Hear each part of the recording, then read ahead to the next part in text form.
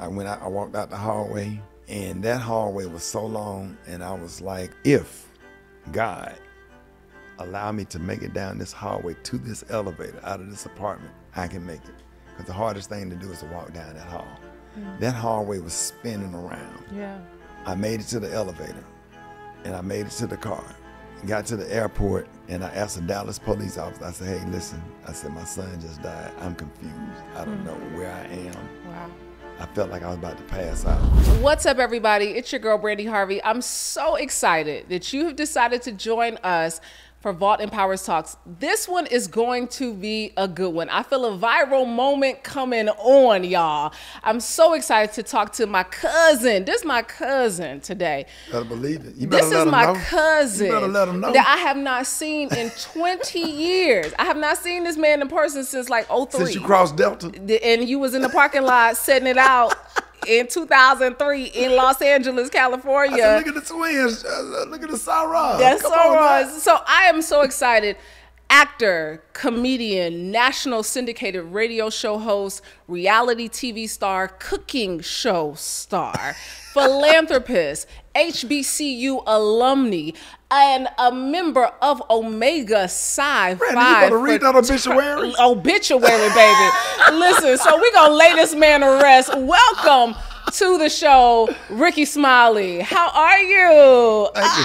Come on, you ready? Yeah. There. That's it. We had to do it. We had to do it. We had to do it. What's up, cousin? I'm glad to be here. Thank you for having me. You know I wasn't going to say no to you. You cannot say no. And I have been looking forward to this conversation for months. Good. I have been looking forward to this. And I feel like we had a whole interview off camera before we even started. Oh, yeah. It's like when family get together, when family connect, we just catching up. Yeah. Or whatever. Because it's like we cousins for real. We've been knowing each other for years. We Years. grew up. Yes. You know, so Yes. under the same values Yeah. and stuff. So, you know, being mentored by your dad. And so we come from the same, you know, from the same tribe, for real. We are in the same tribe. And you drove in from Birmingham today. did. We didn't have no soul food for this man, y'all. Chipotle. I'm like, yo, they ain't got it in there laid in there buffet style in them little plastic to-go containers. Y'all wrong for that.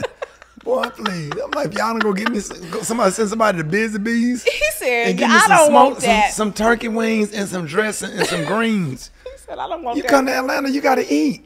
Well, now we know. Yeah. So look, so afterwards we want to get soul food, y'all. Yeah, Okay, just Busy know Bee. that. Just know I'm jumping in the Sprinter and I'm going to get soul food. Yeah. All right. So we come from the same tribe. You know, I have done all my research on you. You know. Apparently. I'm shocked that you know some of the stuff that you know. I know all the tea. I got all the stuff. But, you know, really what stood out to me most is you have such a love and admiration for my dad. And I really, really, really love that because you tell a great story about how he made you put on a suit. You said you put on a suit today. I had something casual, and then when I found out it was you, anything with y'all last name and y'all brand, you should have saw me in that closet going, shh, shh. Boy, I said, I got to put on the suit now. And you Easter sharp. You looking good. I made sure my ankles and stuff wasn't You ashy. did. Because Steve funny acting, because if you ashy, he'll like avoid you like for a couple of weeks just because you was ashy. Yeah. So I had to get it together. I had to make sure everything was on point. You did. And So, you thank rose to the occasion. Yeah, and look at you. You shining too now. I mean, you know, I put on my see. glow. We was talking about my glow now. And then I put on some Armor All on my ankles. I put a little bit there too. Right. We had shared it in the bag. Right. See, when black people put Armor All on the tire, we don't wipe it down. We just let it dry. Let it dry. See, you know. So you have been putting on suits for 30 years because you got told by my dad that I'm going to let you introduce me tonight. But tomorrow you need to put a suit on. These people pay good money to come see you. I had on I collect Nike. Yeah. And I had on a brand new Nike jogging suit. It was fresh.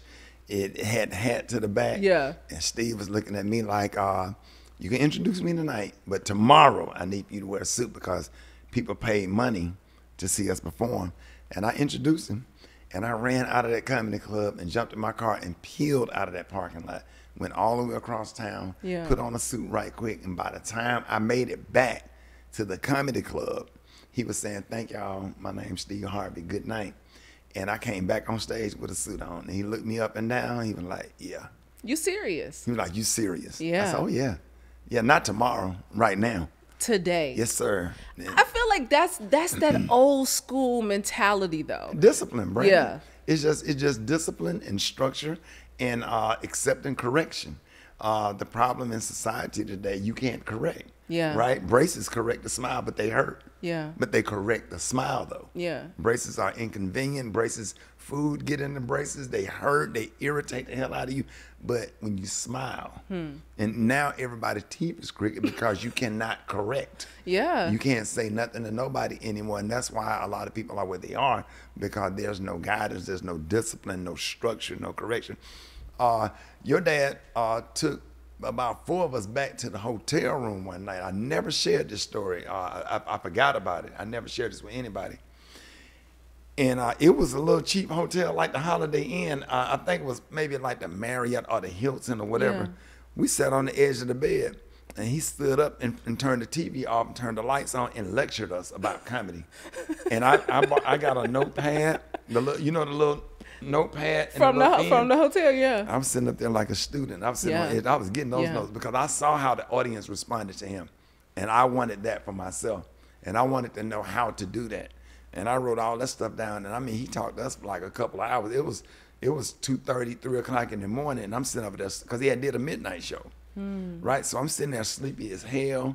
I can't go to sleep while this man talking. It's like Pledge and Q. You can't go to sleep online. You cannot. You better not nod off. You learn sleep deprivation. You better not nod off. And I'm sitting up here, and I took those notes, and I just remember like, wow. I'm just so excited about the information. I was inspired.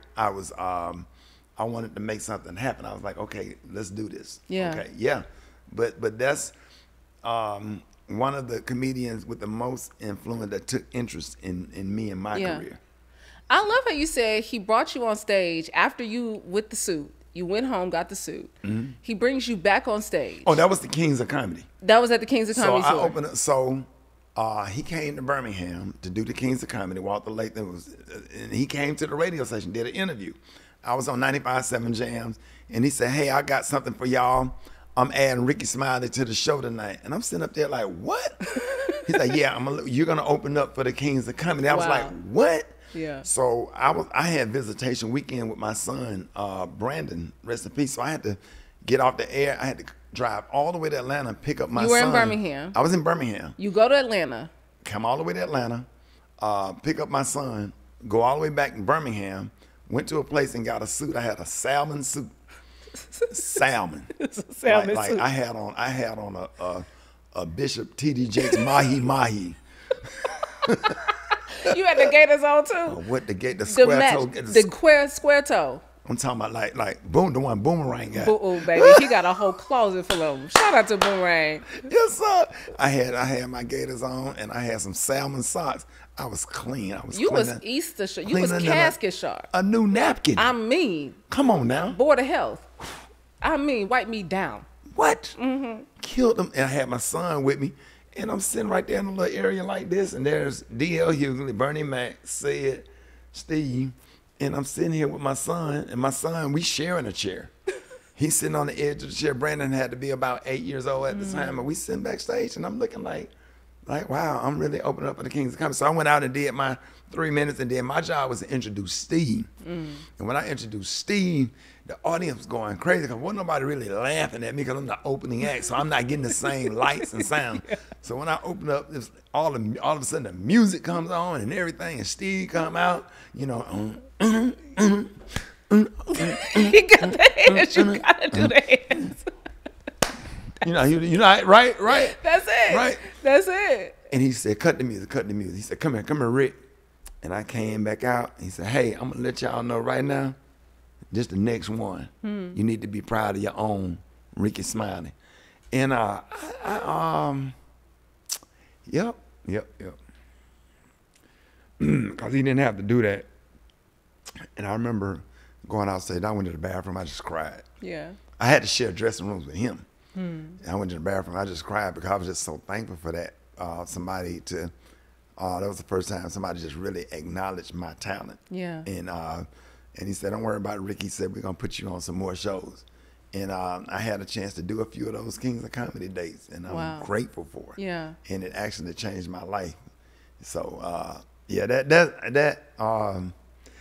you know, because people don't have to do that. They could just introduce you. Yeah. But he said, stop the music. Because it was his time. That was his moment. His moment. When you being introduced and the music going, that's your moment. That's your introduction. Yeah. And to cut your introduction in half to share that with me.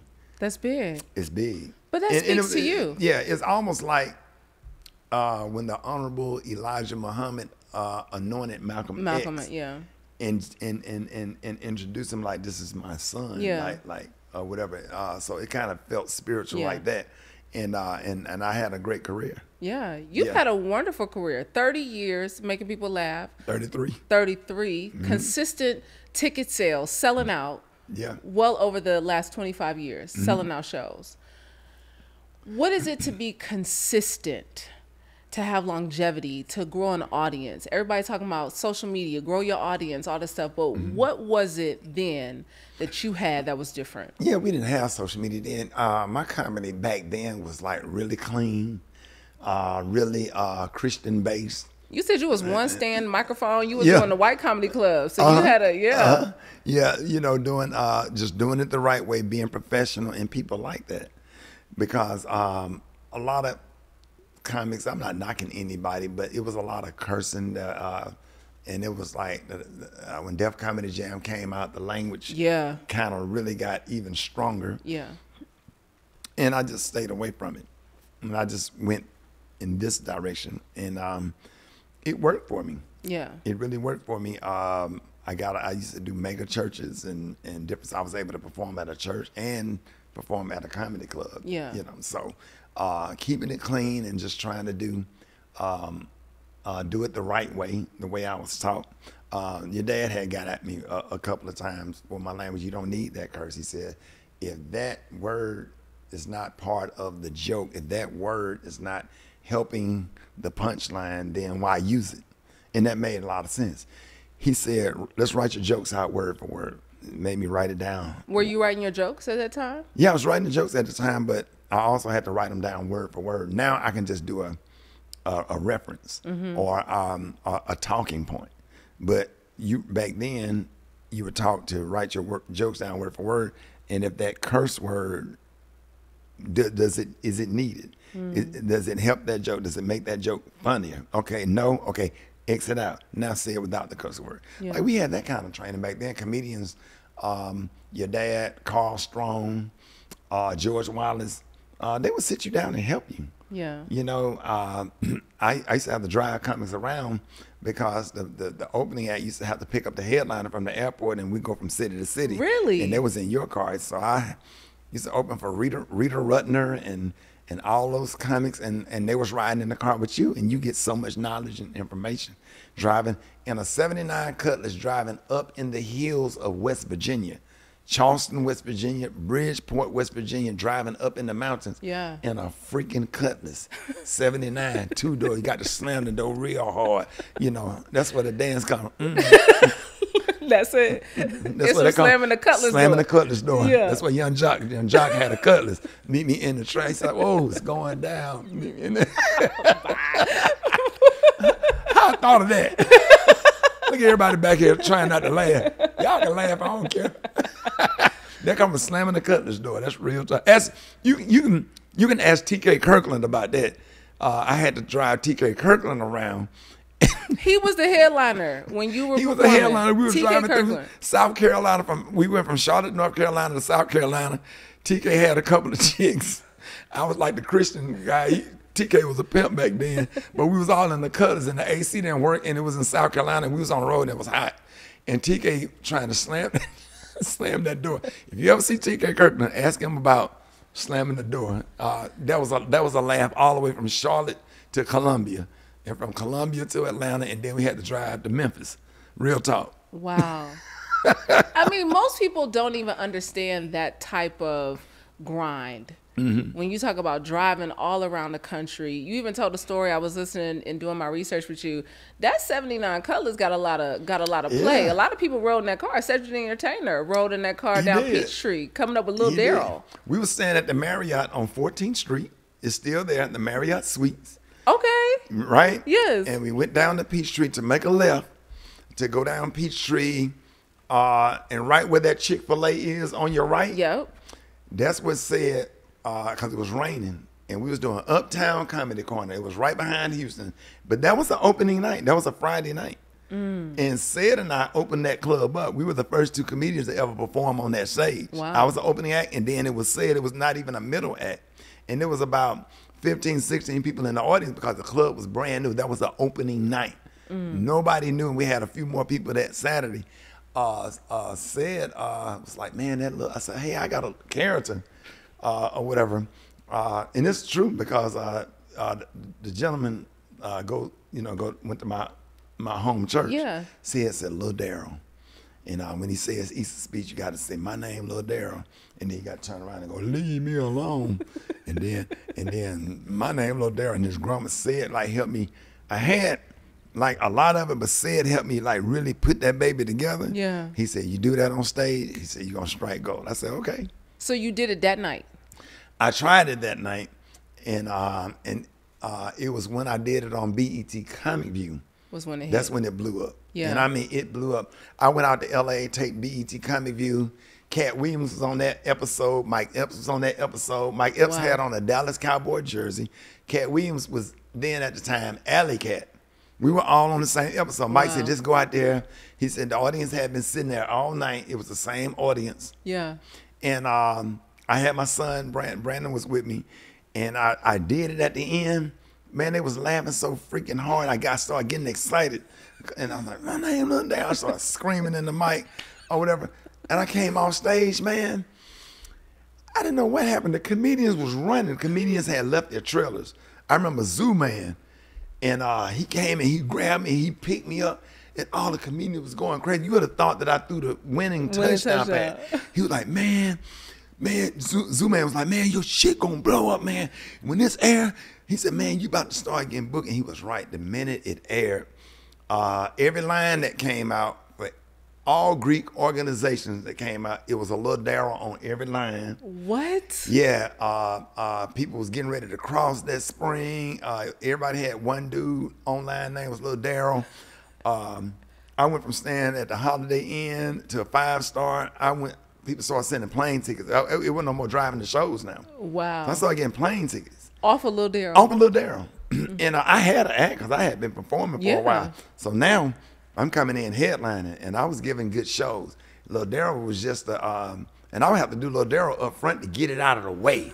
Just to get it out of the way so I can do the rest of my jokes. Yeah. So, and I was putting on good shows. I would go on with Mike Roberts and Carol in the morning on V103. And I had prank phone calls already, right? Because I was on the Buck Wild Morning Show in Birmingham on 95.7. I was on with Buck in Africa. And I already had prank phone calls, so I would go to do an interview to tell people to come out to the comedy club, but instead of doing an interview, I was playing the prank phone calls. So that got people excited because now your prank phone calls are funny on the air. Now people coming out to the show. To the show. And I was selling out. I stole this from your dad. I did a comedy club in Columbia, South Carolina. I did 5 shows in one day. 5. What time did you start? I started at in the afternoon at noon. A noon show. Because I'm here to make money. I'm not here to lay in a hotel room all day. Let's go. Yeah. Let's get it. That line was around the building. That's the first time I made some money. I was able to buy a house. All because of Lil Daryl. Yep. I bought a 95 Jeep Cherokee. You couldn't hit me in the ass. With the doors off. What? No, the Jeep, the box Jeep Cherokee. Oh, the box one. Okay. 95. I had an army green 95 Jeep Cherokee. I thought I was rich driving around that damn little bitty box Jeep Cherokee. Boy, my son was like, Dad, we rich. We got a new car. Like, yeah, but let's go.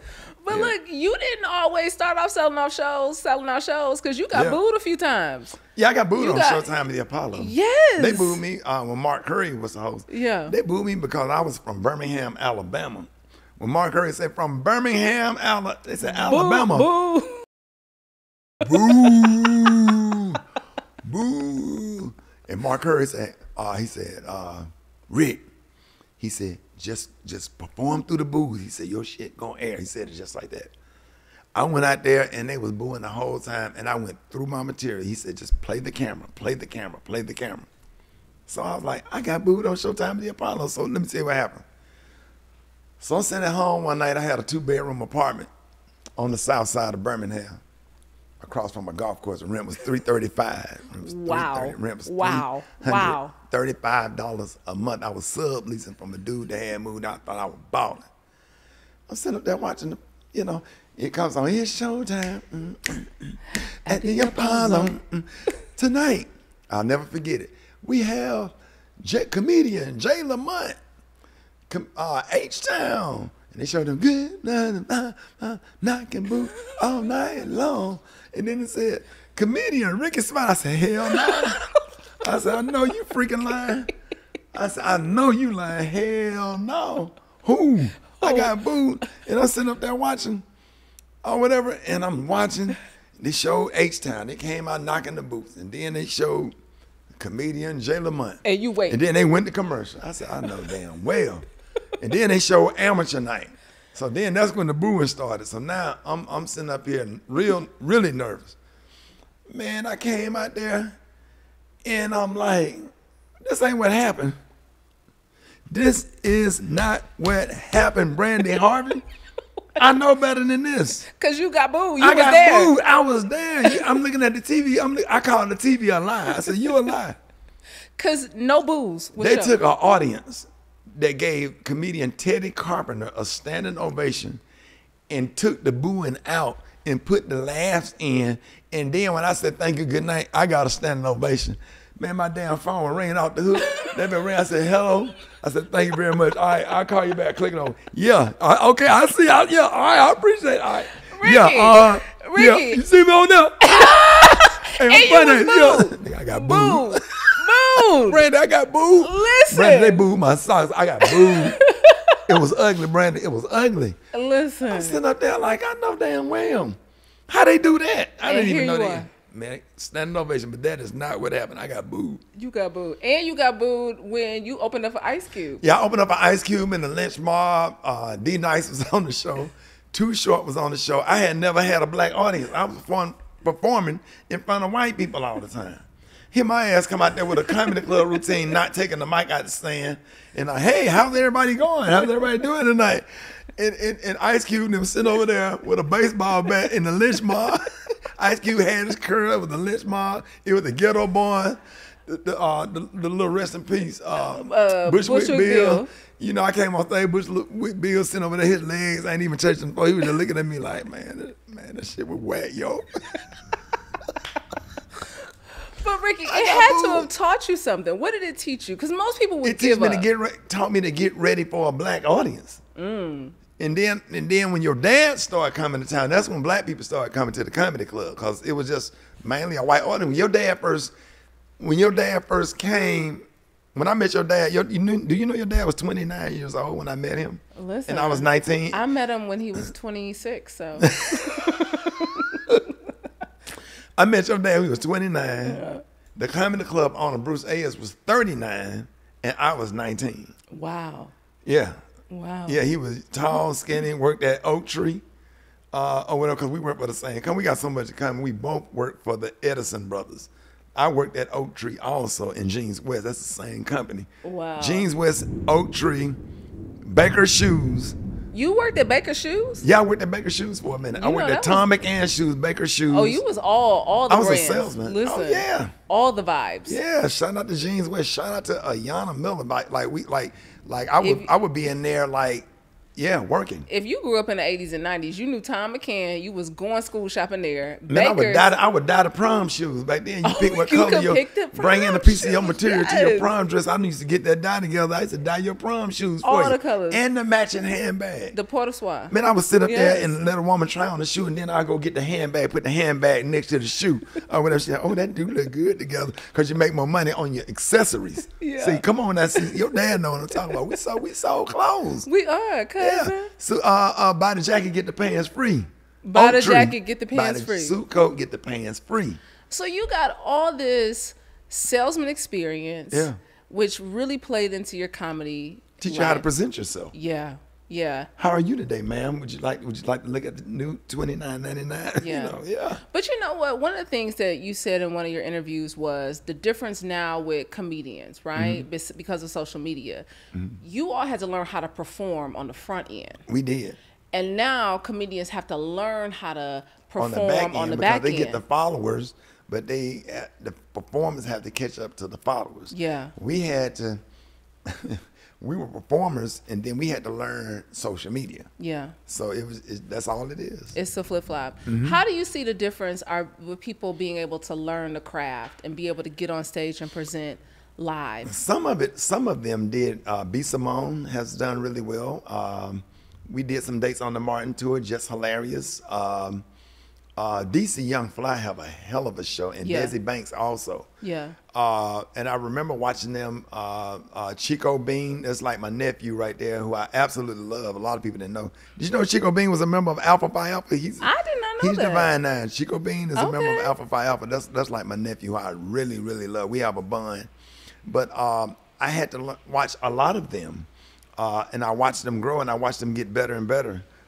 As the years go by, so I'm proud of all of them. So you find yourself as the mentor now. Oh yeah, you're the mentor. You're the big brother. I get phone calls, and sometimes I critique if they open to it. I don't try to tell anyone what to do because it's a different time now. You just can't say stuff. You can say something if it's your show, but if you're on the show, you say, "Hey, if you're open to some advice, I have some for you." And most of them are really open to it. They're not sensitive like the generation that they're a part of. They want to learn, they want to be better, they want to, you know what I'm saying? So, and it's funny to hear the newer comedians call you OG. How the hell, when did I become an OG? And chicks calling you Zaddy with a Z. They be calling you Zaddy, Ricky? Yeah, I get it. Yeah, because I got the gray The little gray beard. I stopped doing the Just for Men. You did? You stopped doing the Beijing? I never did the hold on, Brandon. Hold up. Y'all ain't finna... I never did I did do the Just for Men. You just put a little comb but through. I found out that women like the look. They like that. They like that. It looks very distinguished. Yeah, the wisdom or whatever. You know look what like you know what you're talking about. Like you got a few coins, you know. Look like you might have a boat. Yeah, I can take you to Applebee's. You could take me to Applebee's or something, you know. Applebee's be hitting low key though. It does. Yeah, I still be hitting. I ain't been in a while. Yeah, I go. I never want to walk out smelling like fajitas. You know, you all smell like fajitas when you come out of Applebee's. You know, don't that you? mean that shit good, Brandon. Is it? You walk out smelling like food. I'm going to Busy Bees when I leave. Are you crazy? I know you are. I'm gonna have fried chicken all in my clothes. I must have some turkey wings, some dressing, and some macaroni and cheese and greens today. People don't know this though. That some people don't know you are an excellent cook. Excellent. You are known for your black eyed peas, your chicken and dumplings. Chicken and dumplings. Yeah. And I've never been invited. Never been invited. Brandon, you can come anytime. You can come and bring the whole camera set up. I'll prepare dinner and you sit there and eat. I know you don't eat pork. I can cook around that. Okay. I will make you some good greens with some smoked turkey, and I saute my greens. Okay. So from the sink to the pot, my greens are ready in 20, 25 minutes with a slight crunch. They sauteed, well seasoned. A chef here in Atlanta kind of gave me that recipe, but I took it and added my own little twist to it. But my collard greens are to die for. I put them on the internet and they went viral. A lot of people cook their greens that way now. You don't have to boil greens all day. You can saute them like cabbage. Yeah. Yeah. Okay, so but chicken and dumplings, you said is your dish. That's my dish. That's ain't what nobody messing wants. with you. And the thing about what makes the chicken and dumplings special, you can't cook it in the summer because it's too hot. Yeah. And chicken and dumplings is not like pinto beans. You can't just put it and just let it boil. You have to stand there and stir, because if you don't, they will either stick or turn into a big ass biscuit. And you don't want that. You have to stir. Chicken and dumplings are really sensitive. You have to know what you're doing. It's a certain way. It's not the recipe, it's the how. Yeah. So my grandmother and my great-grandmother taught me how to make good chicken and dumplings, and I'm known for chicken and dumplings. I would be happy to make you some. I love that. One, you were just like a country man who know how to cook. Fish, fix cars. Outdoorsman. Like, you should be winning. It's a woman out here who got a honey-do list with your name on it. Can't. Atlanta definitely is not. I'm not saying it ain't no good women in Atlanta, but damn, they be texting you. They'll text you like good morning. They'll text you. They cash app and like good morning. Like somebody has sent you their cash app. It's disgusting. It's we can talk relationship. I can just give you my perspective and give me your perspective. I just have bad dating experience. You're over 50. I am. You're a man over 50. I am. Are you looking to date? Absolutely. Oh, okay. But the right person. Okay. You know what I'm saying? You got a whole career and a whole brand. You can't have nobody that would try to ruin your career. If they get mad at you or ruin your brand, you got to make a woman sign a NDA. All of that and this, that, and they gotta have something to lose, though, Ricky. You know, they gotta have something to lose. It's hard to find somebody that have something to lose that you're attracted to. I got to be attracted to her too now. Yeah. Okay. Yeah. She over here rich, but she ain't got no neck. Wait a minute. Not she ain't got no neck. I'm just. Hey, fellas know I'm being real. She over here, she got all this stuff going on, but she's not attracted. She got to be attracted. So do you have? She got to walk by, and I need to be like, damn, every time she walk by, even with no makeup and no lashes on. Okay. Do you have a type? I would say, yeah, I have a type. What's your type? Listen, let me just tell you this. I was walking in Atlanta airport, and this lady was bow-legged, was walking in front of me. I ran up on her trying to get her. It was Marjorie. I saw you told that on Shannon Show. I said, disgusting. She said, disgusting. I said, yeah, you're disgusting. She said, you're disgusting. I said, get away from me. She said, get away from me. So you got a little type. Bow-legged. I love a bow-legged woman. I love nice, slender, workout. But more than that, a good attitude. Yeah. That's important. Somebody, a friend, somebody that can listen to you, somebody that you can't live without. You don't even have to know how to cook because I cook. You don't have to wash and dry clothes because I do all of that. I would wash and dry them clothes and fold them damn towels up like the damn Four Seasons Hotel. You ought to see my towels and my rags and weigh everything. My counters there. You know, when I wipe down the counter, I be like this. You be looking. Zoom in, zoom in. I be Get damn out of here. Ricky, what you be doing? You be on the countertop like that? When I Windex my counter, you looking to see? Yeah. Okay. My kitchen is neat, clean. I'm not, and that's not OCD. No, that's good home training. That is good home training. Yeah, put the chair back to the people like he OCD. Asking you to put the chair back to the table that was already there when you sat down. Listen, you're not finna clown me about being OCD. Listen. How about you're nasty? Your house. Some people's houses is real questionable.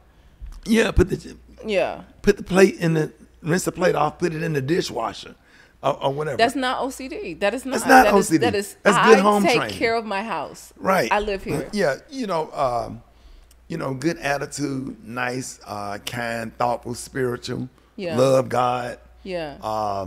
Somebody to talk to, somebody that's not shallow. You got women out here. I went on a date in Atlanta. She named every single housewife of Atlanta, past, present, everybody on Love and Hip Hop, and did not know who Bill Campbell was. She did not know who Shirley Franklin was. She did not know who Nina Turner was. She did not know who represented her in Congress. Bless her she heart. didn't know who Joe Biden was. How did you meet this woman, Ricky? Barack Obama was president of the United States. I mean, you don't know that she don't know all that stuff when you meet him. So you meet him, you ask him out, you get because she had bow legs and she was fine. She bow legs, she fine, all that stuff, hair on point or whatever, and they just didn't even a lot know the of mayor. them just shallow. I said, do you vote? Well, sometimes. I'm from Birmingham. You know, I'm a member of the NAACP and the NCLC. Like, I participated in not civil rights movement from the 60s. Yeah. But when Benita Carter got killed in 79, I was a kid out there marching and protesting and stuff. And I've been a lifetime member of the SCLC and the NAACP, so stuff like that matter or whatever. And part of what you do is you bring awareness to that on your platform. Absolutely. You are always getting folks in office. Yeah, Ben Crump. And we get... I remember one time we got a slew of black judges elected in Dallas, Texas and stuff. And we was out here campaigning for Craig Watkins, who was a 29-year-old Kappa that was running for district attorney who reopened the Kennedy files. I mean, I can get in the pod and tell you everything about politics. I love politics. But just in case we sitting at the table with the Obamas, you have something to add to the conversation. Absolutely. Absolutely. That's important. Absolutely. For me, if you don't have nothing to add or whatever, and then if she's sexy without lashes and makeup and all that stuff, that's a win. It's a win. That's a win. Because when she do put the stuff on, you like, damn. It's even better. Like, oh, you know what I'm saying? Yeah. She look good with some little gym shorts on, walking around the house, and she ain't got no makeup. A little cup of coffee or some tea. Yeah. In the kitchen doing yoga. Namaste. Namaste. Yeah, that little stuff cute. It's cute. Yeah, it's cute. But if she don't know who represent her in Congress, she can't go with you to the Obamas. And can't name at least 2 of the disciples. She gotta know a disciple. We gotta know somebody who wrote a gospel. I heard of somebody named James, but I got a cousin. Like, no, baby, no. Because faith is very important to you. It is. Faith has really been the cornerstone of your career. I mean, you've been a minister of music, you were a musician, people don't know. You played piano and the organ trumpet, and the baritone, the French horn, the tuba. Yeah. Play around with the bass guitar. Because you really thought that's what you were going to do with your life. I thought I was going to be an organist. My goal was to become a professional organist playing at a church. Because I love that beat 3, I love the piano. I started out playing classical music on the piano. I used to read music, sit there and read sheet music, and you have to. I used to have to do piano recitals in elementary school and middle school, and I was the only boy, and I was the only black. Oh wow! So it was all white girls and me. Piano recitals, just up there killing it. I was absolutely terrible. Me and my sister were forced to play piano. Really? For like 10 years, Ricky. When I say I would every week to my mother, like, this is a waste of money. You don't. Awful. Is there one song you still know how to play? I was on this song called Two a Wild Rose for literally 3 years. I can play da da da da da da. That's it. Greatest Thy Faithfulness was the hymn. Right. I learned the first stanza. No, ma'am. Of Greatest Thy Faithfulness. I was obsessed with music. I'm obsessed with Elton John. I could sing though. I was a good doo-wop show choir. Right. I was a show choir. So you sing? Not like that. Right. Not like that. But you could but I can sing hold your part. I'm a strong I can't alto. sing, but I can teach the altos. I can teach the sopranos. I can teach the tenors that part and whatever. I'm gonna hold my part. Absolutely. So I can do that. I can just do can't solo. It's not my ministry. Yeah, but you're in the background. Order my steps in your word. Yes. Yeah, I got you. Yeah. Lead me, yeah. guide me. Yeah. Every day. Yeah. I can do it every day. So faith is important to you. You grew up with your grandparents. I did. You have this very old soul, old school vibe. Ain't nothing wrong with it. It worked out for me. It worked out for me. It worked out for your dad. It worked out for you. Yeah, it did. And there's nothing wrong with it. We were having a conversation about this. The problem in today's society is we have to give kids more of what we had as opposed to what we did not have. Yeah. And that's the problem. Somebody on Facebook was saying we create cats. Deion Sanders said that, I think. We creating cats instead of creating a dog. You understand? I got video. I was looking at a video came up on my Facebook memories maybe like 4 years ago with my youngest son out there working in the yard. Like he needed $300 to buy his books at Alabama State. He said, my sons never asked for money. He said, Dad, do you have some work for us?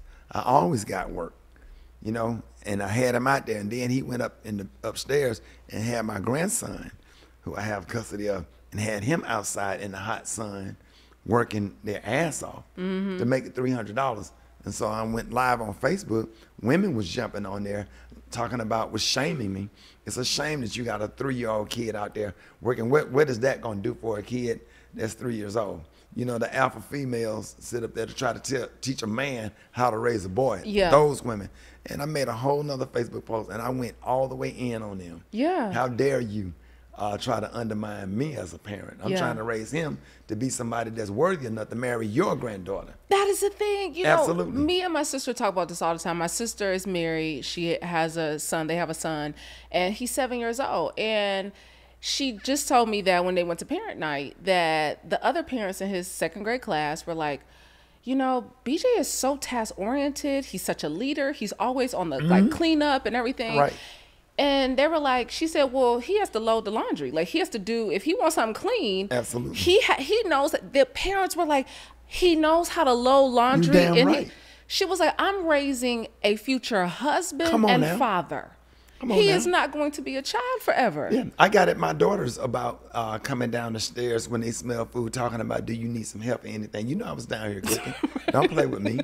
If you're going to be a wife, Yeah. you need to come over here and figure out how to make this macaroni and cheese and these string beans and cut up these eye potatoes, as old folks say, or whatever.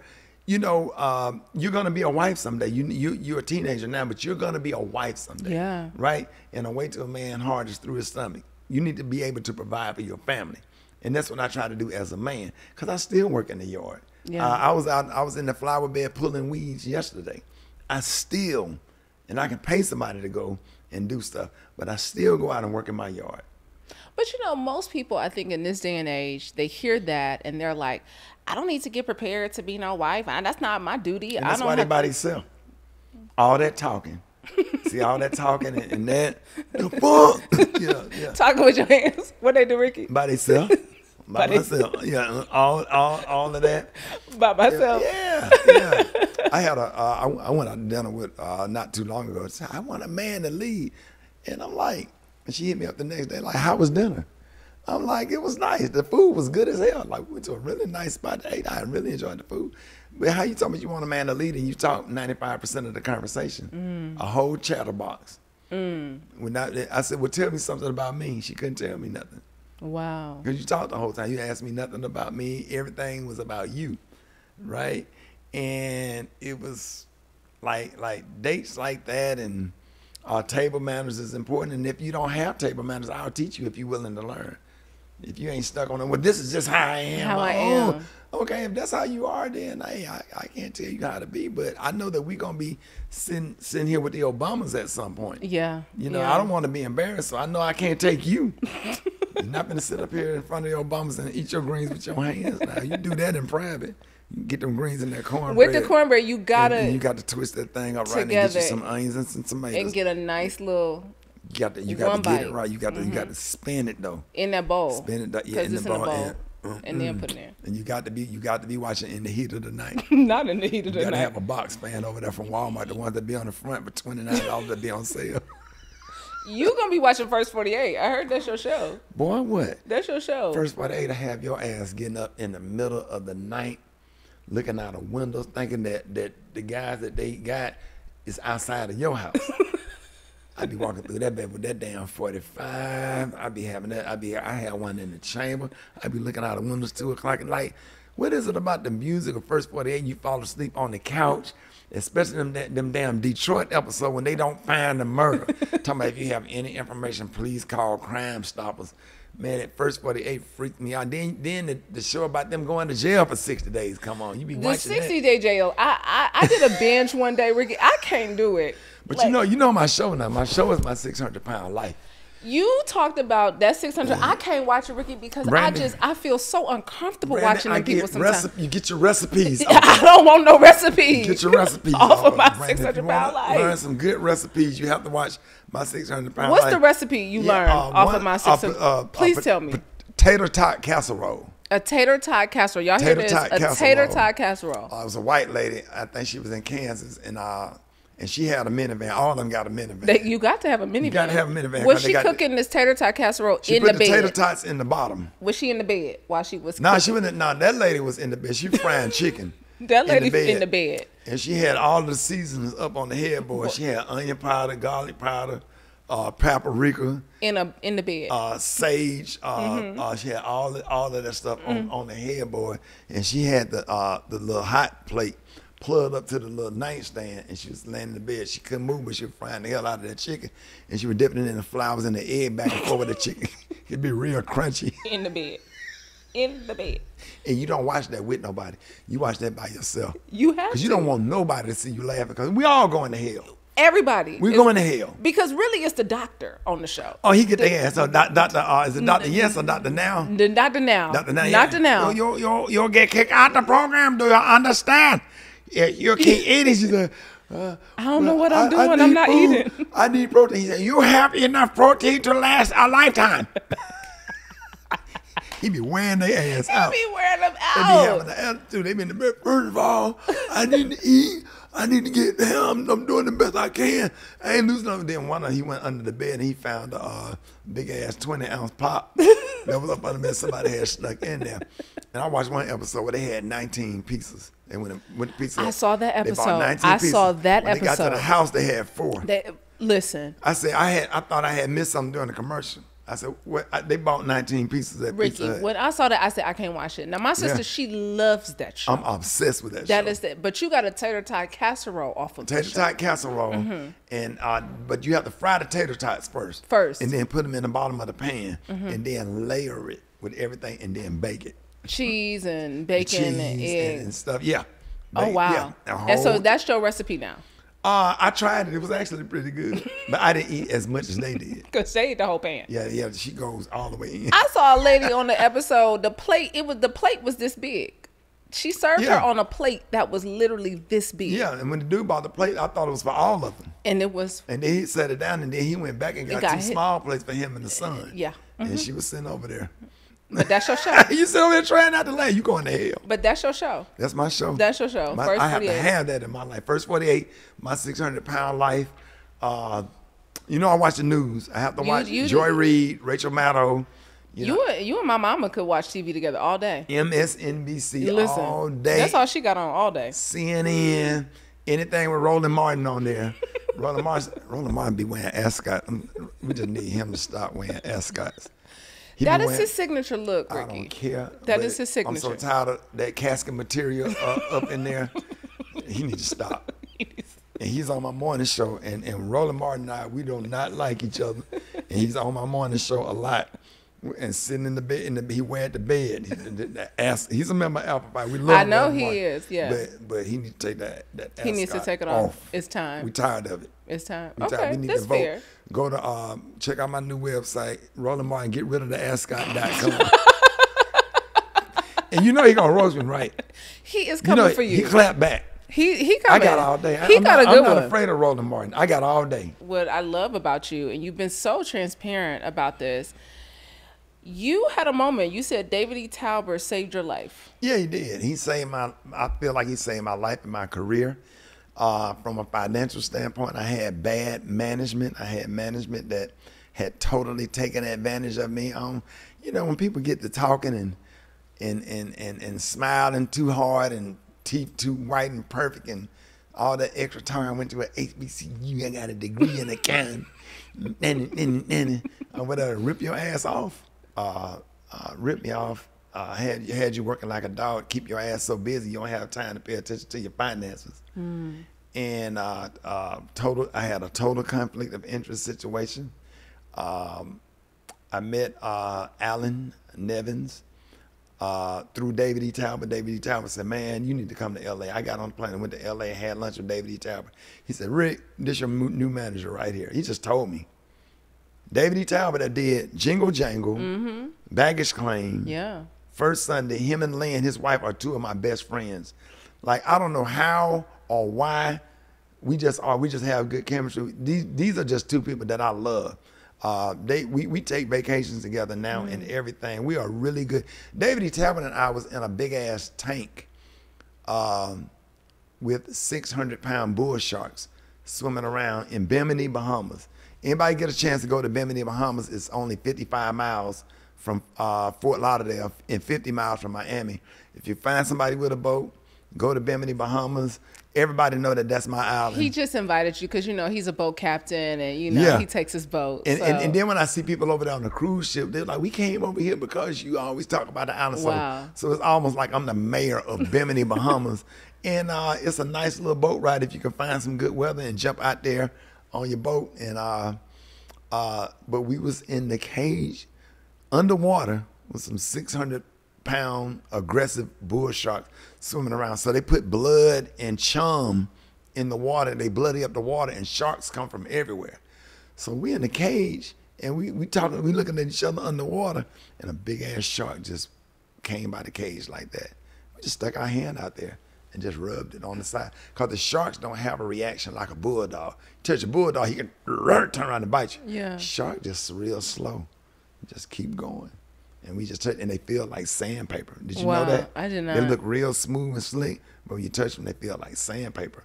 And so we was under there feeding the stingrays, the nurse sharks, the bull sharks, a couple of tiger sharks, and just under the water. But David Talbot, you have to ask him to post it because he under there, he under there with his phone, and we got all kind of video footage of it. But that was a great experience with him. But anyway, he introduced me to Alan. Alan got my finances cleaned up. We got on a flight from Atlanta. On Southwest Airlines, we were sitting in the back of a plane, the middle seat empty. We had 5 boxes. We put the boxes in the overhead bin. And that was like a 30-minute flight from Atlanta to LA because we was going through all those paperwork. We got all this stuff together. Got a new business manager. She was awesome. Laura Lizer out in LA. She had some big clients, and we developed a bond.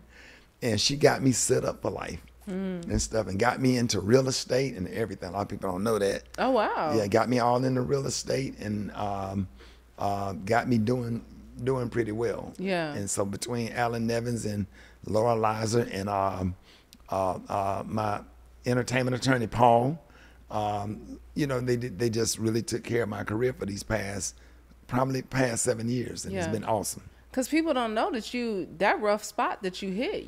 Oh yeah. Man, I was doing a morning show, and then I would do Dish Nation after the morning show in the same studio, then run across town to shoot the Rickey Smiley Show, the sitcom I had with Ray J, Anthony Brown, or whatever, and going to bed at 11, 12 o'clock at night, only to be back up at 5 the next morning. And I was doing that with Roger Barr Productions. So you're doing 3 episodes a week. 3 episodes a week. So rehearsal, shoot, rehearsal, shoot, rehearsal, shoot. That was for weeks. And I did that, and I was just worn out, tired. I don't know how I got through that, but I would never do nothing like that. That made me not like doing TV. Sitting in a trailer now, I can't even do it. Because you've done all the movies. You've been in Friday After Next. You've done all the things, all the stand-up, reality shows, cooking shows, 6 seasons of a reality show, right? But now you have really created a lot of boundaries in your life because you don't perform in the summer. You take the summers off. Take the whole summer off. Getting off the air at 8:30 in the morning on a Friday and be like, okay, grandkids in there, eating toast and Eggo waffles, or I make them a Belgian waffle, going outside swimming, watching the movie, sitting in the little room watching the movie, going to church, going to choir rehearsal, just simple stuff, simplicity. Getting in the car, say, hey, we going to the beach today, loading up the truck. We jumping in the truck, me and the grandkids. We going down to Destin, Florida, sitting on the beach for the weekend, driving back on a Sunday, going to Sunday school, going to church, or whatever. Sunday dinner, simplicity. Give yourself a break. You cannot make the shot if you don't create space. When LeBron make a shot, he takes a step back to shoot the ball. Yeah. Right? He have to create space. If you don't create space, you'll get your shot blocked. I've been doing all this grinding and stuff for years. Yeah, you making a lot of money. And I was sitting in the airport in Atlanta in the middle of June. In the middle of June on a Saturday. I'm looking on Facebook, everybody at a family reunion, everybody at class reunion, at the beach having a good time, and you going to Tulsa, Oklahoma to perform. Yeah, your show sold out, but what quality of life is that to sit on a plane and go all the way to Tulsa, only to get up the next morning and fly back to Atlanta to change planes to go to Birmingham, only to start over all over again the next week. Yeah. No weekends to yourself, no time to yourself. You can't enjoy anything. You sleep, you can't enjoy your kids because you're sleepy. Sitting up there in the window washing dishes, watching your grandkids on the swing outside. The swing set is outside of the kitchen window. And sitting there watching your grandkids, enjoying the swing and sliding on the sliding board is worth millions. Yeah. Damn a comedy club. Damn a show. You've done that for 30-something years. It's some time for you before you get too old. I can still dive off a diving board. I can still dive off the side of a boat. I can still swim in the ocean.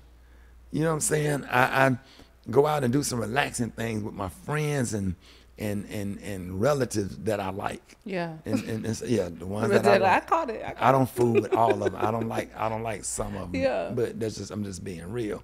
Because that's a whole nother conversation. But I think that comes with wisdom, though. Yeah. I mean, I think, and that comes with age, and that comes with the experiences, because you know, you're over 50 now. Your 30s, I feel like, really life be lifing. You start to understand that in your 30s. I feel 30 though. Yeah. Yeah, I don't feel, you know, I don't drink, I don't smoke, I never did. I don't have any health problems. Yeah. You know, getting up peeing every 5 minutes.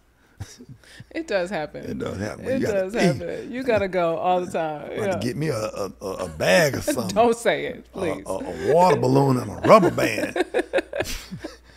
Well, I don't have to get up out of the bed.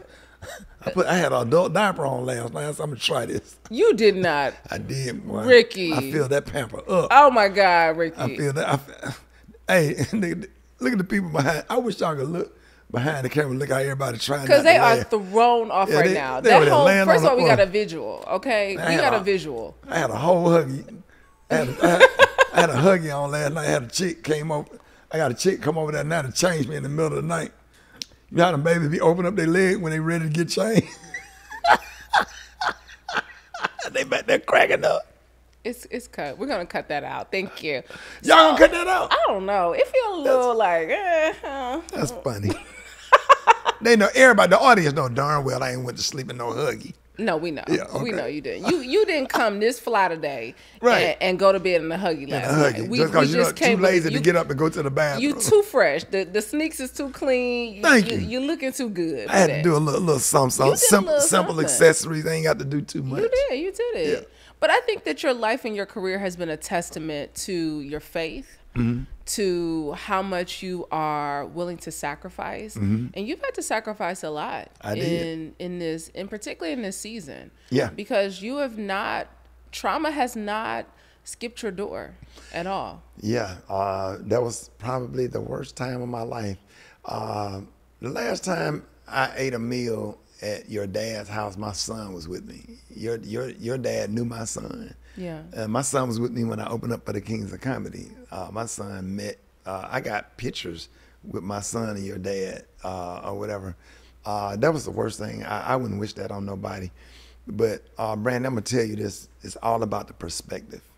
Because, you know, right when you get to feeling sad about what you've been through and what cut your tears in half, when you get a phone call on Facebook or a message on Messenger that here goes some woman that's 40 who 17-year-old son got murdered and she's in Birmingham or wherever she is, she just needs somebody to talk to. You know, I had a dude that's one of my Facebook friends that called me 3 o'clock in the morning, Martin Edwards, he's a capper. We Facebook friends, and he called me like, why is he calling me at 3 o'clock in the morning? Yeah. Hey, man, my son just got murdered. And you got to sit there. And you got to have that conversation. I got time to talk to you. Yeah. Yes, 3 o'clock in the morning, but I can talk to you. Yeah. My show starts at 5. Yes, my son, I know, Rick, you're going through a lot yourself. Yes, my son died a couple of months ago, but I got time to talk to you. Yeah. And sit up there. See, the thing about it is, Brandon, it ain't about just you. Yeah. You know what I'm saying? And when you don't make things about you, God, you allow God to use you. So what God does is, it's a test to see how you handle your situation. Are you going to make it about you? Or are you going to use your situation to give him the glory in order to help other people? Yeah. Right? And I just had to take it like a man. God had already prepared me for my son's death. I already knew that it was coming. You did? I did. How did you know? I just knew. And I called my other kids home a year before it happened and sat them down and told them that this was coming. You got a vision of it? Yes. Wow. They cried then. And we went through it. And it was like, really, you at the funeral, you really couldn't grieve because your kids sitting behind you distraught and crying. You had to comfort them. And then I had a 3-year-old granddaughter over there looking at me talking about Papa, ready to play, and don't even understand what's going on. Yeah. Understand what's going on. And so I had to leave. I had to make sure my son's mother was straight. My son had an awesome mother, regardless of what we went through in our custody battle for our son, because she loved him just as much as I did. But when it came time to do what was right. And when he died, I had to make sure that she was comfortable, and I had respect for her and her husband, and they had what they needed. I had to do what was right for them. And I don't, I put myself last, but and I know that Smiley is a name and a brand, but my son had a mother that laid down and gave birth to him. That was awesome. And before people pray for me, I would hope that they would pray for my son's mother and my son's stepdad. They were awesome parents, and regardless of what I went through with her, I would not wish that on my worst, and I never would have wished that for her. And to see a mother go through that, because I'm sitting here feeling one way at the funeral, but she's sitting on the opposite end of the road that I was sitting on. I just couldn't imagine how she was feeling. She the one laid down and gave birth and had him. So even when I threw my hands up and said, I can't do it no more because I went through this stuff for 15 years with my son, even when I threw my hands up and couldn't do it no more, they're just a dad or whatever, And it was hard because I had to set some boundaries, and I had to create some space between my son and I. She stuck with him. Is that because he had an addiction, or? Yeah, he had been struggling with his addiction for years. Or whatever. And I had to, my mom, they were all optimistic or whatever. I was optimistic too, because hell, I sent them to rehab, and rehab ain't cheap, very expensive. And I went through that stuff. Brandy, he died on a Sunday, and when I got the call that they was rushing him to the hospital, I was trying to pack a bag. Then I got a phone call from his sister and his mother that he had passed. And I was trying to pack a backpack, still trying to pack a backpack, because I had found a flight on Southwest, and I made a Facebook post announcing that he had passed away and to keep our families in prayer. I walked out the hallway, and that hallway was so long, and I was like, if God allow me to make it down this hallway to this elevator out of this apartment, I can make it. Because the hardest thing to do is to walk down that hall. That hallway was spinning around. It was spinning. I couldn't see the floor. It was spinning. My brain was spinning. I could see my son's face when he was a kid. I remember how the butterflies felt in my stomach, because when I got the call back, I thought they was gonna say he's stable. They got him in intensive care.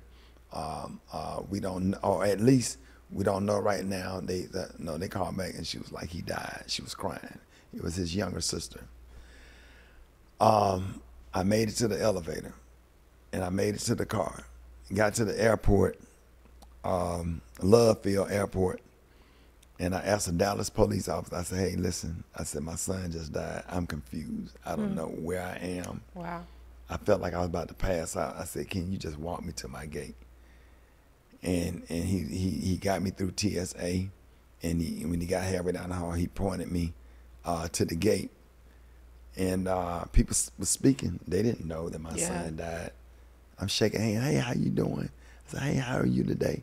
Still got to be nice. They don't know your son died. They don't know. Got on the plane. The lady was like, the agent was like, come on, can we take a picture? I said, listen, she didn't know. I said, listen, I pulled her to the side because she go to my church in Dallas, Friendship West. I said, listen, I said, my son just passed. I'm trying to make it home. She said, oh my God. I was the last one to get on the plane. She closed the door. I was the last one to get on the plane. She said, give me your hand. I don't know who that lady was. All I know is she go to Friendship West and she worked for Southwest Airlines. She squeezed my hand and she prayed for me right then. And I mean, she was praying. She was praying. She said, you're going to be fine. She said, God got you. I said, yes, ma'am. Got on the plane in the seat that I always, that it was a sold out flight. One seat was open, the seat I always sit on Southwest. The first seat in the aisle. I sat right there. Wow. Man behind me, older black man, just coming from a family reunion. Rickey Smiley, I love everything you're doing. I never told him that I just lost my son. He said, I just came from a family reunion. He said, just scroll left, look at and I'm talking to him, looking at the pictures. That man didn't know what I was dealing with, right? I'm happy for him. I'm happy that he was able to be with his family, and he kept my mind occupied. Yeah. Because that was going to be a long 1 hour and a half flight. Got out the plane, walking through the airport. By then, I got about 60 messages on my phone.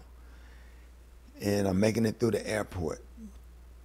Got in the car, 3 of my uncles, my Uncle Bro, Uncle Shook, Uncle Bruce, all of them last name Smiley, was in the car. They was all in the car, and they was crying. And I said, hey, come on, y'all. I said, we going to be okay. I said, turn the radio on. I said, you turn the radio on. Turn the radio on. It was the NFL playoff. We got to the house. Miss Pat was crying. People were starting to come to the house. I said, turn the game on. Turn the game on. The NFC playoffs. Just turn the game on. Just where it wouldn't feel so heavy. I had to lead. Yeah. Didn't want the sadness. My son came home. My daughter came. And they was watching the game. People started bringing food. Relatives, family members starting to come. And it was just calm and peaceful. And I just had to start thinking like, okay, what's the next move? What are we gonna do? Me and my kids drove to Atlanta to pay our respects to my son's mother and her husband. And we, as a family, it was me and my kids. It was my son's mother, her husband, and their daughter. And we just sat in a room in a setting just like this. And we was crying. There was no outside, no aunties, it was her husband, and her daughter, and me, and the rest of my kids. Yeah. It was just us. Yeah. And we planned everything, figured everything out, and we wanted to be there for her, just out of respect. And we made arrangements, and we just did what we had to do. Yeah. So that was a tough one. That's got to be. I mean, literally, I'm sitting here, I'm tearing up because to hear a parent, because no parent wants to bury their child. Yeah. No parent wants that. But you have to think about, like, how are you able to cope and lead even in this time, right? Because grief comes in waves. And we talked about that before we even got on the air. Like, it comes in waves, even as you were. It's funny you asked that, Brandy. My son died on a Sunday. They said the radio station, we are sorry for your loss. Take as much time as you need. Take off as much time as you need. Brandy, I was back on the air that Wednesday. You know why? Because their kids died also. They mama died. My mother's still living. They on the way to dialysis and their kids died. They on the way to chemotherapy and their kids died. You understand? It's bigger than you. It's bigger than me. People wake up every morning and listen to the Rickey Smiley Morning Show or the Steve Harvey Morning Show, looking for inspiration because of what they're going through. Okay, my son died. My son was 32. But I get to the funeral home. It's some people in here who got a 17-year-old back there in the morgue. Right? That's going through that. Imagine if my son was 17. Yeah. God gave me an extra 15 years, and that's how I look at it. Thank you, God. I was able to live to see my son be old enough to be 30 years old, 32, almost 33. God gave me that. Yeah. So it's not about me. I had to get back on the radio. I did the morning show that Thursday morning.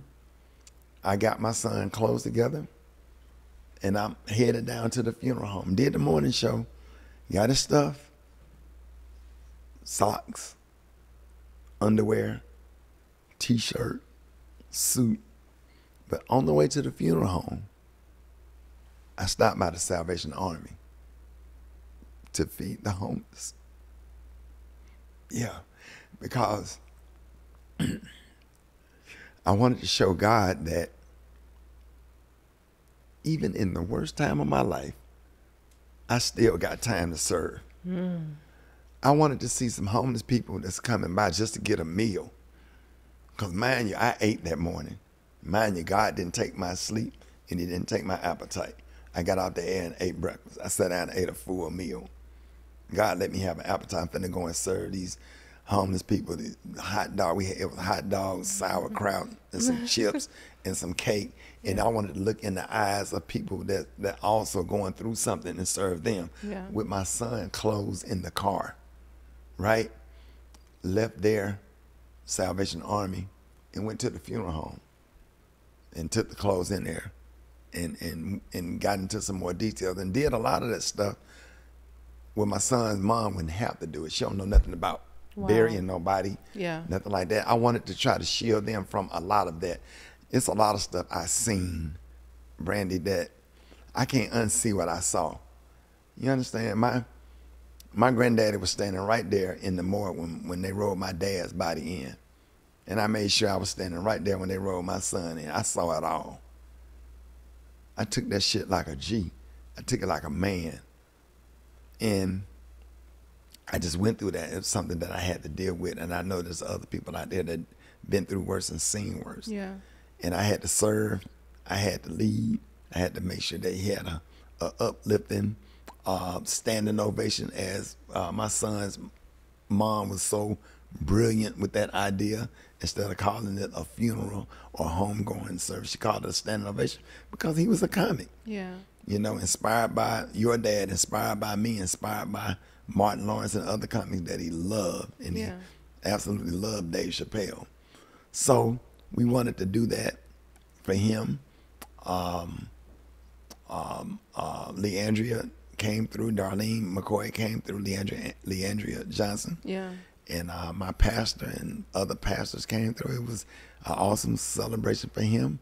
But that was a hard, cold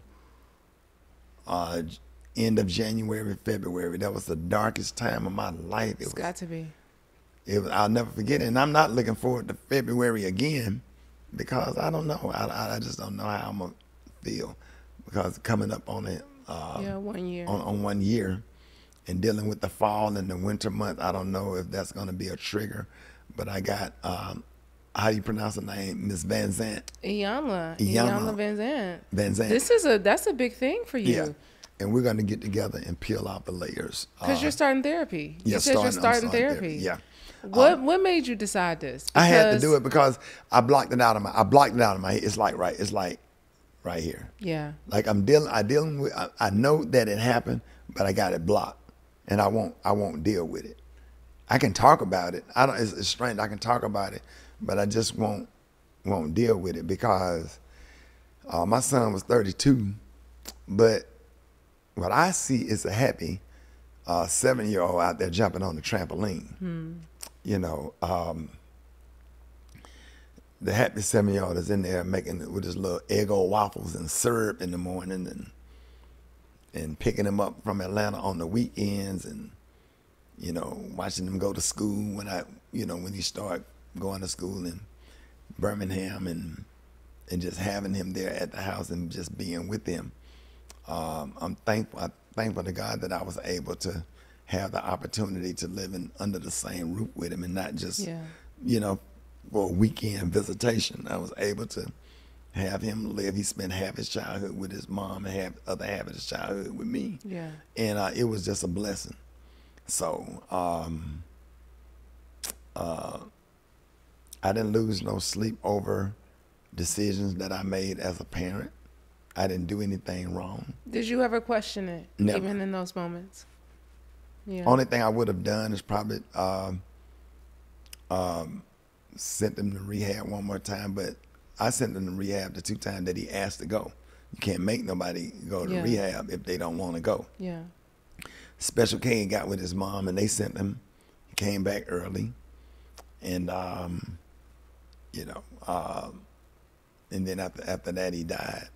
You know, so it's a nightmare. You feel like you have a disease. You're walking around like something is wrong with you. It's like you're different from everybody else. It's like you have leprosy. Yeah. And you know what's crazy? I see people, and I can look in their eyes and know that their kids died. Really? It's like the cues. It's almost like you feel that connection. I can look in the audience of men, and I can look all in the eye, and I know which ones are omegas. And it's almost like you're walking down a dark road and you see these zombies whose eyes lit up in the woods, and they're coming closer to the road. Oh, wow. But they're not coming to get you. And you recognize them. It's like, I can see them in the audience. They come up to the stage. They have a look in their eyes. And I'd be like, when I see that look, before I can even shake the hand, I say, go to the side, go to the side. And I never get it wrong. And they come to the side of the stage. Like, hey, I lost my daughter. I'm like, I know. This is part of your assignment. They're like, how do you know? Yeah. I say, I'm looking at a husband and a wife. I knew they lost their kid. Yeah. They at the show, they like Rick, but they had this sadness in their eye. I'm looking at both of them. I said, they lost their kid. I said, something wrong with them. I do like that. Wow. Come to the side of the stage. Yeah. Get them backstage. I've been taking a lot of parents out to dinner. Some parents I might fly out of town to a show just to come be with us, get them a hotel room, Wow. just to break it up for them, Yeah. or whatever. But I still thank God, I still give all to God the praise, because my son wasn't shot down in an alley or a gas station, Yeah. you know, and he didn't die like a dog on the side of the road. But he lost his life to something that really affects so many people. Yeah. Yeah, drug addiction that affects no matter the color, no matter the socioeconomic background, no matter how they were raised, where they were raised. And I'm not discounting anybody that lost their kids to fentanyl. It has hit our family 3 times. I lost a nephew and a niece. I had a nephew and my son. I had custody of my nephew. He died a year before my son died. Wow. He was a year older than my son, so. And then I had a niece to die in between them. Did you see the vision for your son after your nephew died? Yeah. That's when you saw the That's vision when I for saw your it. son. How did you know that? That's Yeah. crazy. I saw the video of my nephew's burial. He had a graveside service. I couldn't attend it because my uncle's funeral was at the same time. And when I saw my son there, one of the pallbearers, I already knew God had told me that prepare yourself. Wow. Yeah. And I feel like God took him because he was suffering. Yeah. He were not able to have access to his daughter. He was being tortured with that. That really took him, I believe. That was a thing that I had a major effect on him, that he was not able to see his daughter. The videos of him going over there ringing the doorbell, making an attempt to see his daughter. I went down and paid his attorney fees for him to give him a chance at that, to see his daughter. It was just one of those situations where he didn't have access to his daughter. He had a 3-year-old daughter that he loved, and he couldn't see her. Yeah. And I think that was that was hard for him. Yeah. So with this as your new ministry, because I feel like this is a part of your ministry, your assignment on your life, the calling on your life to help and heal people. What's that one piece of advice you would give a parent who has lost their child, or one thing that you could say to them? Man, stay close to God. If I never experienced God a day in my life, I experienced him when my son died, because he kept me. You know, I can't tell you how many times seeing what I saw. I could tell you so much stuff that I saw, Brandy. Yeah. I could really tell you some stuff. I can't tell you how many nights I wanted to take that 45, sitting up on the edge of my bed and end it all. Wow. And then some of the insults that came with the injury. I done been through stuff since my son died. And I'm like, it's too much. And it's almost like you crawling, man. You just got to keep crawling. You got to, even when you get knocked down, if you can look up, you can get up. Yeah. You got to keep crawling and keep pushing. Got a grandson over here. I got grandkids. I got a son that's getting ready to graduate Alabama State that needs me. My daughters needs me. My mother need me. You understand?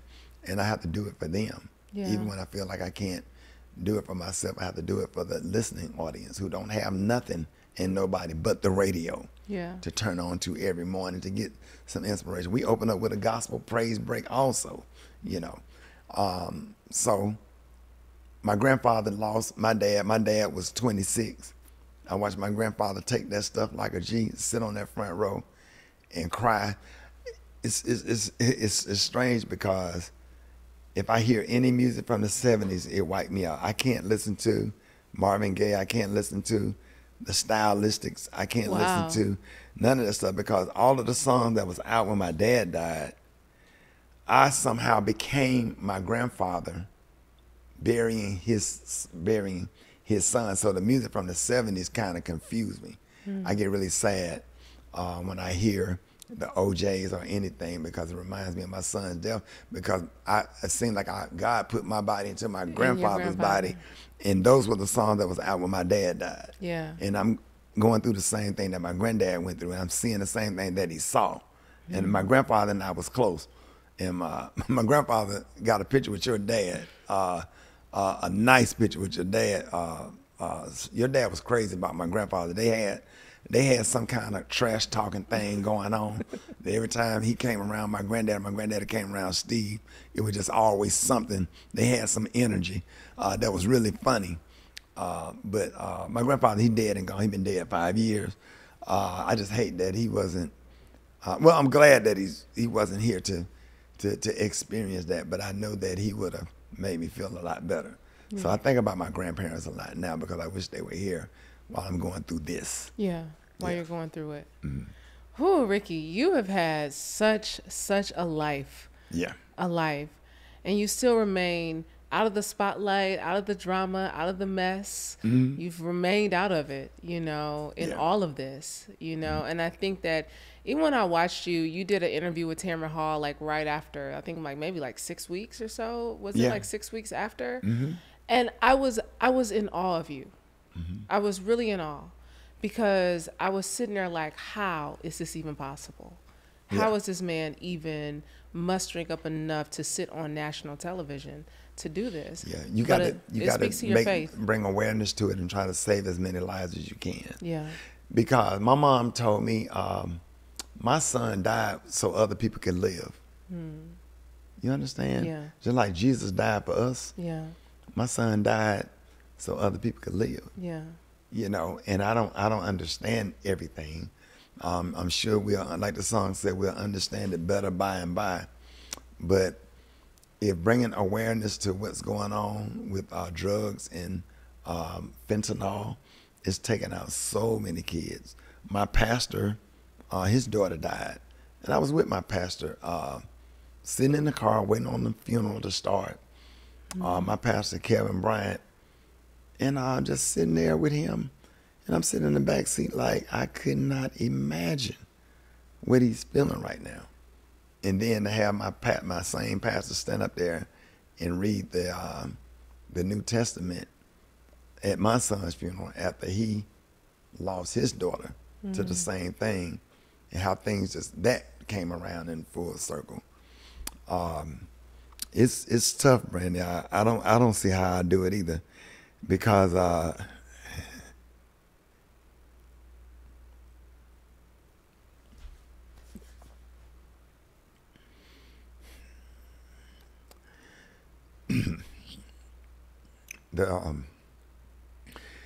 butterflies, man, they hit my stomach in the middle of still to this day.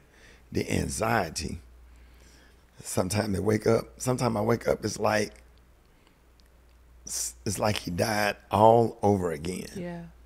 You know what I mean? It's like, I can't, is this real? Yeah. Is this my life? No amount of happiness, no amount of boating, no amount of swimming, and then my grandson, 7 years old, remind me of Brandon so much because he liked the same thing that Brandon liked, teaching him how to swim. He loved the Waffle House. Brandon loved the Waffle House. And it's like, he just reminded me so much of Brandon. They like the same thing. Yeah. And Brandon was crazy about Grayson. I'll never forget it. Miss Janie, it was like a slow-moving black and white nightmare.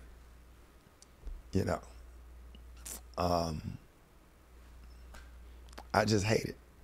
I just hate it. I hate that that people that my son's death was a trigger for other people who have lost kids. Yeah.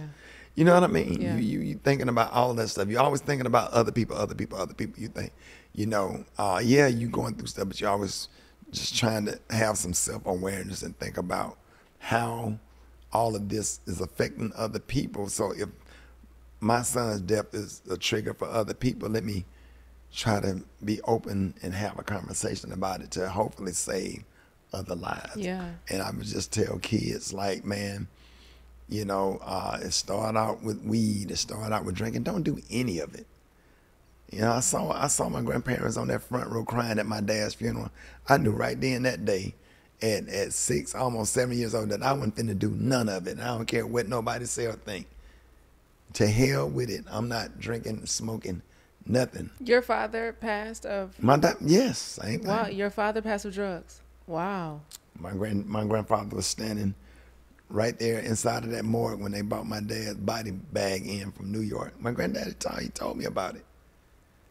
And me and my grandfather had a bond. My grandfather took whatever insurance money he had on my dad and raised me with it. Wow. And my grandfather was able to see all of my success. And I believe that God is going to allow me to have that same experience with my grandkids, because we were really close. Absolutely. My grandfather came to Dallas with me every summer when I was on 97.9 The Beat.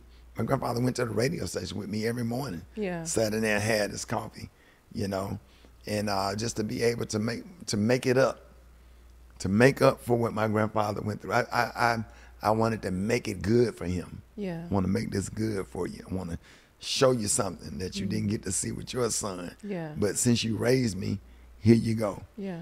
And I was able to make my grandfather smile and make up for what he had been through. And I believe that God is gonna honor that for me. Absolutely. Yeah. 1,000%. I hope so. 1,000%. 1,000%. Rickey, I am so grateful that you have been so open to have this conversation with me. Thank you. Seriously, because I know how personal this is, how emotional it can be. And really my prayer for you is that you continue to walk in faith, but that you seek the help that you need in this season. Because no matter where we are, no matter how much pressure we got to lead other people, we still got to take that time to fill up our own cup. Absolutely. And I just want you to be pouring out of a full cup, giving folks the stuff that's on the saucer, not the stuff that's, Yeah. Because you're giving to everybody every single day. Right. You give so much. Yeah. Well, it's happening, Brandy, and I'm excited about it. I look forward to the help and the therapy.